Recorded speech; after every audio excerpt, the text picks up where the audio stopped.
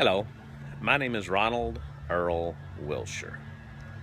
How you darn? Hello, Mother. I certainly hope you're having a good day. It's beautiful here a little further up the coast of the Republic. It's been a little chilly the last few days, but it's turned out real nice now. You know, I got to thinking the other day about how afraid most people are of public speaking. They say it's even a greater fear than dying. And I thought, you know, how do you get over the fear of public speaking?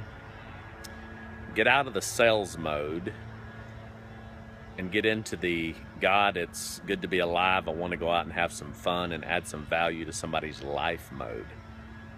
You know, that works whether you're talking to one or two people or whether you're talking to 1,000 people. Just talk like you're talking to your best friend and don't worry about it. It takes all the pressure off. It also works in a lot of other areas of your life. Remember, no matter what happens, never sacrifice your own identity at the altar of other people's opinion, and never let the voice of reason drown out the cry of your heart.